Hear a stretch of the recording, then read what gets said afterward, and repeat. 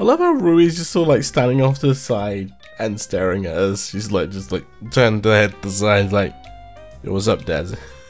Hey guys, what's going on? Welcome back to Pokémon Colosseum. Last time, we battled all the Pokemon trainers in Dueling Square, snagged all of their Pokemon, bar Quagsire, dodged you, that was close, wasn't it? Because of reasons, and also went to the Colosseum, found out that Kale had a strange Pokemon, which we have now discovered to be called Shadow Pokemon. We don't have to call them Pokemon with black auras anymore. Today, we're initiating a cutscene with someone that's had a little bit too much to drink. Says, someone, there's trouble, help me. His feet are fixed to the ground while the rest of his body gyrates? And he's still like it. That's a bit worrying. The chief's inside. Silver came and... He's just really inspecting that joint between the dirt and the concrete there. It's fine. Let's take a look inside here. Uh-oh. Appears to be a power supply. This could be a problem. It appears to be a power supply. Good to know. Oh, whoa, whoa, whoa, whoa! That Silver's gone too far this time. He ripped out and ripped off with one of the gears. The Colosseum's gonna be without power. Chief, are you alright? Yeah, the only thing that's bruised is my pride. It was only Silver, so he wasn't expecting any trouble. Huh? But isn't Silver Duking's trusted lieutenant? What's his motive for doing this? That's what I want to know. He was ranting about how the Colosseum has can just shut down or something. Sorry to worry you younglings. Thanks, I'll be fine now. But I need to ask a favor, will you hear me out? Yeah, sure. If the Colosseum loses power, the whole town suffers. I need you to find that gear Silver ran off with. I'm counting on you, younglings. Oh boy. Duke and Silver had a falling out? No, that can't be right. Silver would never betray Duking. Interesting. There's big trouble. The Colosseum must be in an uproar now without any power. Oh, there's a lot of people in that Colosseum. The whole town suffers. Yeah, indeed. Okay, so if we were to look around Pyrite Town long enough, we would probably run into an NPC that tells us Silver must be driven to desperation. Yeah. We would probably run into an NPC that would tell us where we would likely find this gear. However, having played the game multiple times, I know where it is. We just have to go somewhere where we know there's a bunch of scrap metal. And what better place to look than a construction lot? Yeah, I'm not gonna give you guys a run around talking to like 50 million NPCs that might tell you where the gear is, because it's just back here. Let's found the gear for the windmill. Obtained the gear. And it fits in our trench coat. That's amazing. And just smuggle it under my coat, you know. Like you're trying to sneak a bag of popcorn you bought from the supermarket into the cinema because they don't let you bring your own bags of popcorn in. What kind of a stupid rule is that anyways? Like, they can't enforce it either. So, excuse me, no, you can't bring that popcorn in here because we sell popcorn and you must have our popcorn. You must throw this popcorn in the bin. Like, no. I'm already paying like 3 times the price of a DVD to watch a cinema movie anyway. Rant over. Terribly sorry, Chief. You're sure you're okay? Yep, I'm fine. There's no need for all the worrying. Good, that's good, but Silver, this is an outrage. No, I reckon he agonized over this, and did it because he thought it right. I can't blame the man for that. Enough about that, Duking. Instead, I think you should look over there. Hi. What? You people? Indeed. I reckon you might be saying thanks, Duking. That's the gear. You found it for us. What amazing luck. I'll ask you to excuse me for my behavior earlier. You seem to be people who are worthy of trust. You have my sincere thanks. Alright, I'll get you to slot that gear snugly back into that gap where it belongs, because no one else has amazing trench coat pockets like us. Alright, there we go. And with the gear installed, we can start cranking gears again. Alright, done. Stand by, let it roll. Oh, 30 long years of cranking gears, oh yeah. Love this guy, especially his mustache. Again, I mentioned that last time. Alright, the windmill's going again, and it's hard to believe that this tiny little windmill powers the entirety of Pyrite Town, but hey ho. Whoa, this is the way it ought to be. Things are fine now. Oh, that neck twist. Alright, if we try and get out of here. Duking, I can tell that you're a man of courage and honor. I have a favor to ask. Will you hear me out? Yes. I'm grateful. I want you to enter the next Colosseum battle. Oh, finally! I need you to win the knockout challenge and find out what's going on there. I can tell from a glance that you're no ordinary trainer. I know you can win. I'm sorry, but help me. Well, how about we finally enter a Colosseum battle? Oh my goodness. So, Colosseum battles, I would say they're a little bit different to normal trainer battles, but they're not. I mean, the majority of the battles that you play in Colosseum are rebattleable anyway.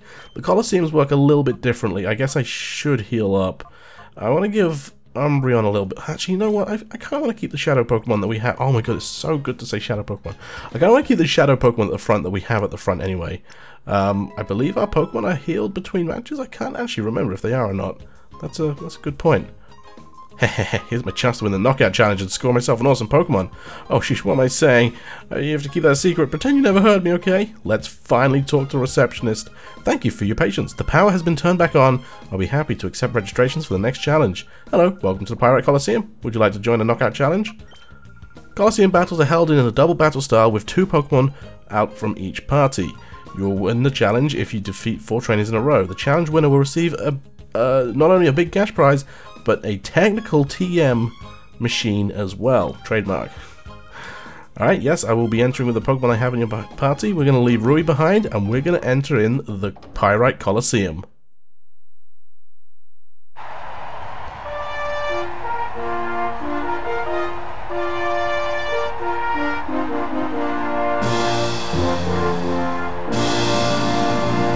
Man, I can't recall how many times I've heard that awesome tune.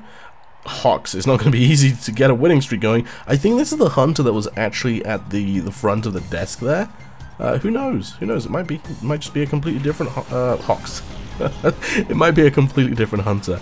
Yeah, like the receptionist was saying, we have Colosseum battles here, which are double battles. They are 4-round knockout tournaments. Basically, defeat the Pokemon and move on. That's all you have to do. Okay, so Slugma, bad choice. I'm going to switch in with Umbreon.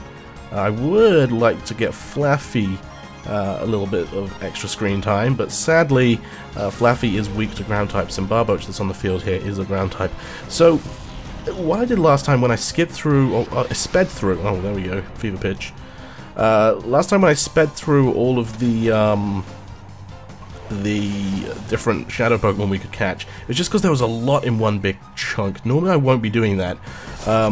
I think what I might do is, because this game is very battle heavy, not only do you have the Colosseum matches here, but you've also got things like just the random trainer encounters that you do find, and there are a lot of them. I mean, there's a heck of a lot of them. So I think for some episodes, when there's a lot of trainer battles in one episode, I might be cutting them out if there's no Shadow Pokemon or Pokemon of note in there. Let me know what you guys think about that, because it's something I've been deliberating, and I think it would just make the Let's Play go a bit smoother without having to spend, you know, an extra potentially 10 hours doing Pokemon trainers. Yeah, let me know what you guys think about that, because I've been, like I said, I've been deliberating what to do. The next episode, that might actually feature quite heavily, because the area which we're going through has got a lot of trainers in it. And not a lot of Shadow Pokemon that we can snag. There's a few, but of course I will be going over them when I find them. Oh, that was a nice critical hit knocked out. Jeez, good job, pal. Alright, and what a gun again. That's absolutely fine. Barboach isn't the greatest Pokemon. I mean, it's not doing much to us. And luckily, Hawks here only has 2 Pokemon, so I'm actually going to save a bite. And I'm gonna waste a Hypnosis there, just because Secret Power should definitely take out Barboach.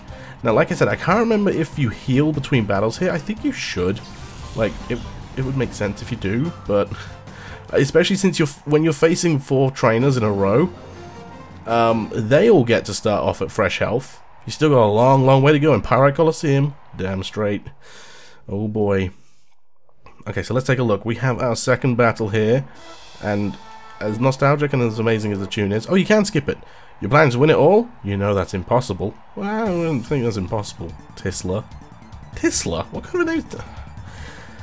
This Let's Play and this game is just a whole bunch of... What kind of a name is that? So we have a Natu and a Meditite. Meditite's a cool Pokemon, actually. It turns out to be a pretty solid mixed attacker. Noctowl did get fully healed, so you do get fully healed between battles. So that makes this a lot easier than I thought. Alright, let's just first of all focus on Natu, because Natu can go out quite easily. So the way the Colosseums work is that you get a cash prize and a TM when you beat the Colosseum. And the next time you challenge it, the Pokemon will be different. I think there's 4 sets of 4 for each Colosseum that you can potentially battle and gain the rewards on. But once you get the trademark, I'm too used to calling it that from just messing around when streaming Sun and Moon on Twitch. Self-plug there. Yeah, you can only get each technical machine or each TM once, so you can't get multiples, which is a bit of a shame. You can buy TMs later on in the game, which the ones you can purchase, yeah, you can get multiples of those. That's great. But like I say, the ones that you get as a reward, or the ones you find in item boxes or from NPCs, you unfortunately can only get once. And like I said in, I think yesterday, or not yesterday's episode, but Sunday's episode or the last episode, TMs in this game are sadly single use. They weren't multiple use until Generation 5 became a thing. That did a lot of damage to Slugma. Okay, that's bad, but also good, I guess, because we can call it, but it's probably going to faint. At least we can get rid of this Natu, hopefully. It's not doing too much. Actually, what levels are these Pokemon that we're up against? I just realized, oh, they're level 30 as well. Okay, that's interesting. So yeah, like I said, each time you go through the Colosseums, the level of the Pokemon increase as well, and of course each Colosseum has a different set of trainers you fight too. But I think each time you do it, it's the same, or each set of 4, so the same 16 battles, they're all the same. If that makes sense. I'm probably confused, as confusion goes on the screen there, a bunch of you there, but I think I understand what I'm saying. Hopefully you guys do too. Slugma doesn't seem to be lowering its heart gauge that quickly. And something else that I want to mention quickly as well. I might be using Noctowl and Slugma and Misdreavus on my team at the moment, but they're not actually going to be like team members for my final team that I want to go through the game with. They're just, in order to get the best reward possible in this game, you have to snag all 48 Shadow Pokemon and unlock the door to their hearts. Oh, that's a shame. That's a shame, Slugma. Please don't faint. And that's a long process, so I'm trying to speed it up a little bit. I'm not going to show like every single battle with every single Shadow Pokemon and unlocking the door to every single Pokemon's hearts, but while I can, and while I don't have a full team on me, I'm going to be filling it up so that we got a team of 6 with these sort of spare Pokemon, because it's always good to have a team of 6 on you. Speaking of a team of 6, technically we could go and do the Justy battle at the gym, the pre-gym now in Fenac City, but I recommend you hold off for a little bit, just because his team's sort of like, I think, high 30s, low 40s in terms of level. And you're going to have a difficult time taking him on with the Shadow Pokemon that are locked at like level 30. It's going to be tough. I recommend that you don't go for it just yet. You can do it if you want to. The reward isn't fantastically worth it, unless maybe you've got Bayleaf on your team. It might be worth going to get that. Actually, no, it wouldn't even be worth it then. Never mind. Because, like I said, one of the rewards you get from, or the only reward you get from beating Justy at the pre-gym, I think, is Sunny Day TM. I can't remember off the top of my head. But Shadow Pokemon can't actually learn TMs. So, oh, nice one, Noctowl. Jeez, that was good.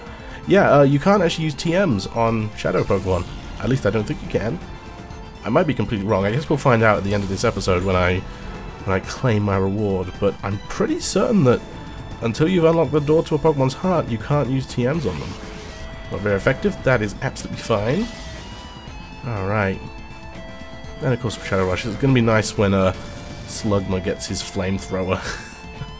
Also, another thing that I want to mention as well, which I kind of messed up on, but I'm fine with messing up on it, is I mentioned about the Quagsire and how I'm going to be resetting to get the one with the nature that I want, as well as in the correct Pokeball and whatnot. I'm not actually going to be able to do that either, because you can't see what nature a Pokemon has until the heart gauge is completely empty. You don't have to unlock the door to its heart, but you have to empty it, and that might take a while to do that if I'm resetting. That might take a very long time. But I at least can get the one with the ability that I want. That's really the main focus, and that's the main reason why I wanted to be able to reset. Okay, Slugma's emotions rose to a fever pitch again. So we'll give him a call. I don't think Slugma loses a lot of... his heart gauge here from a call. About half a chunk. That's not the best. But hey-ho, that's fine. Quick attack, probably on Slugma? Yeah. Slugma's got pretty good defense, so I'm okay with that. And luckily we've only got another grass type on the field, so I'm not too fussed about how this is going. Nice one. Vulpix is down. Very good, very fine. Just leaves the Cacnea now. Cacnea is an interesting Pokemon, and that was something that I should have pointed out as well in that last sort of section there when we had both Vulpix and Cacnea on the screen. You could really tell the difference between the Generation 1 and the Generation 3 models, because the Generation 3 models were produced fresh for Pokémon Colosseum, whereas they just used the Generation 1 and Generation 2 models from Pokémon Stadium on the N64. So you can really tell the difference. I think I mentioned that last episode. I can't remember if I did. I'm pretty certain I did, because we saw the matchup from the Ferret fight with Kale. But yeah, you can see, you know, Noctowl looks nice and round. It's got a higher polygon count. You know, he's got a little bit more fancy details with him, but like these Generation 2 Pokemon look kind of... You know, both Noctowl and Slugma are Generation 2 Pokemon. Actually, Noctowl doesn't look too shabby. Noctowl, you're looking fantastic, just saying. Anyway, with that, we have defeated... I didn't even catch his name here, because he's so lame. Red Bandana Guy, Vilch, in the semi-finals. Maybe you do have what it takes to handle that awesome Pokemon. We are one more trainer away from getting ourselves a free Shadow Pokemon, apparently, according to Kale. Here we have the final of the Pyrite Colosseum, at least the first round, anyway. We got this unique bodybuilder guy, Mirez. If you can beat me, Master Mirror B could come calling for your services. That was quick. That went quickly. Alright, what's this guy got? A Bagon and a Goldeen. Ooh. Bagon could be a problem. Or Bagon. I don't know why I started calling him Bagon. I always call him Bagon. In fact, Goldeen could be a problem as well with Slugma on the field. I think I want to focus on the Goldeen, actually. I think that poses more of a threat than Bagon does. Alright, 4 Pokemon. That is absolutely... Surf? Just straight on in there with a Surf. That's absolutely fine. I'm okay with that. Ugh. Oh, okay, it's fine. You know, Noctowl's actually pretty close to emptying its heart gauge as well, which is pretty good. Oh man, that did not do a lot. Recoil. Bagon is using Rage. Okay, I believe that confuses him at the end of his, I think, a couple of turns. I'm not sure, actually. Alright, Slugma is not going to do a lot of damage against Goldeen, but we can potentially take Goldeen out in this round. No, I'm going to have to call back Slugma, I think. He's not doing too much. Have we actually... How close are we to emptying the heart gauge? Let's go for Flaffy. Let's go for Flaffy. And Noctowl, you can... Oh, actually, putting up a Reflect might not be a bad idea. A Reflect will raise your whole team's physical defense by 1 stage for, I think, 5 turns? And I think if you give your Pokemon an item called the Light Clay, it raises that to 8 turns. So yeah, 1 stage is an extra 50% worth of defense, which, let's be honest, an extra 50% is nothing to shake a stick at. 50% increase is good. Sadly, it doesn't stack, so you can't keep using it to raise it further and further, but hey, this is pretty good as it is. Alright, oh no! Oh, I accidentally clicked on it again. Dang it. I was just going to use a Shadow Rush on Bagon there, because Bagon does resist the rest of Flaffy's moves. Dang it. But it failed. Yes. He's going to use a bite. What was he going to bite on? Oh, can we get the paralysis? That would be nice. 30% chance. Oh, he flinched! What a bad move, or a bad turn from us. That was really bad. Horn Attack, that's fine. That's a physical move, so Reflect helps us there. Noctowl's emotions rose to a fever pitch. It's good for purifying, I guess. Here comes the Rage. Doesn't really do much, that's fine. Now it's Flaffy's turn. Bye-bye Goldeen, I hope. Thundershock isn't fantastically powerful. I think it's only base 40 power. But hey, we get the same type attack bonus, which, if you didn't know, same type attack bonus, it's that's what stab stands for. If you ever hear me talk about stab, that's what same type of attack bonus is. We have Shadow Rush as our only real option here. In fact, I want to start focusing on the Bagon. I'm actually going to keep Noctowl in Hyper Mode, just so that we can get some extra critical hits, because I think every time that Shadow Rush hits when you're in Hyper Mode, it's a critical hit. The trade-off is that sometimes you will use one of your other moves on a teammate, sometimes you'll even attack your trainer or the other trainer. It doesn't actually do anything, it's just a funny animation. Oh man, that's bad. But yeah, something to keep in mind. It's quite funny. Oh, Thundershock, that could hurt Noctowl actually. Ooh, okay. Suddenly that Magnemite needs to go down. Let's just focus on it. Okay, we use Shadow Rush again. I was really hoping to show off some Hyper Mode features here, but apparently not. Apparently not.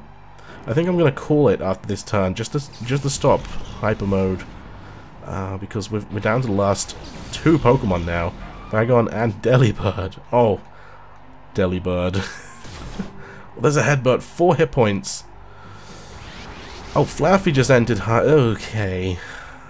Right, our Reflect wore off as well. So, I think I'm just going to call both our Pokemon to lower their heart gauges.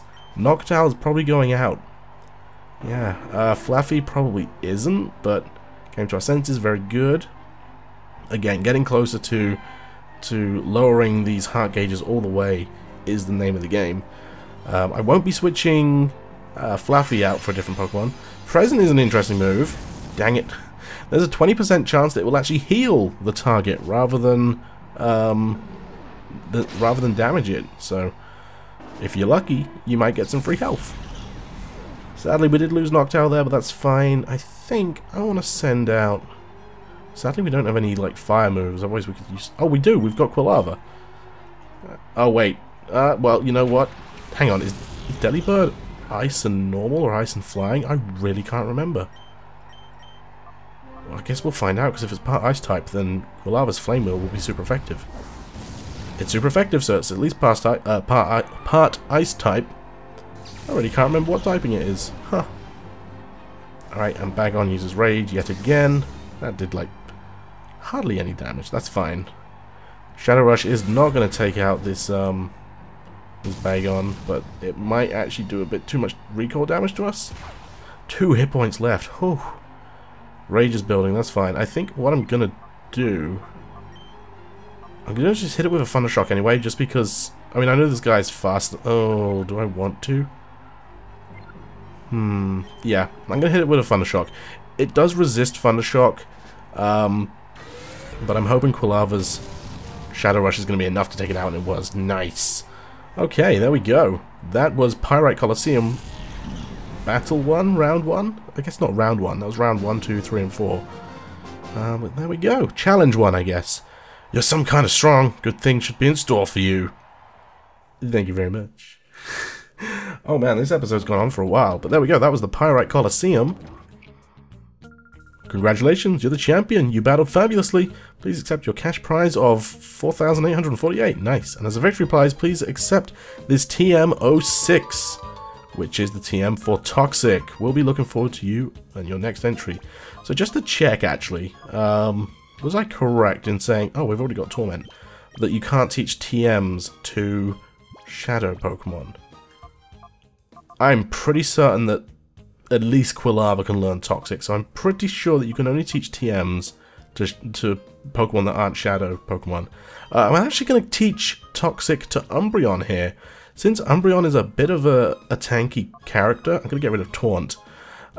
It makes sense for him to sort of stay in the fight, because Toxic will inflict bad... Well, it will make the opponent badly poisoned, which will double the damage the poison does each turn. So it starts off doing, I believe, a 16th of the Pokemon's full hit points, and then an 1/8, then a 1/4, then a 1/2, and then, I guess, the full one. I'm not quite sure if that is how it works, I'm pretty certain. But, since we're running over a bit, sadly we didn't get our Shadow Pokemon from the Pyrite Colosseum like we were supposed to. I guess I'm going to call it quits here, guys, and say thank you all very much for watching. Hope you all enjoyed. Just making sure that our team don't need healing, and they don't. And I'll see you all in the next one, where hopefully Rui won't glitch like she just did. And we'll see if we can't get ourselves that Shadow Pokemon which we were promised. Alright? Thanks for watching, guys. Hope you all enjoyed. See you all in the next one. Bye-bye.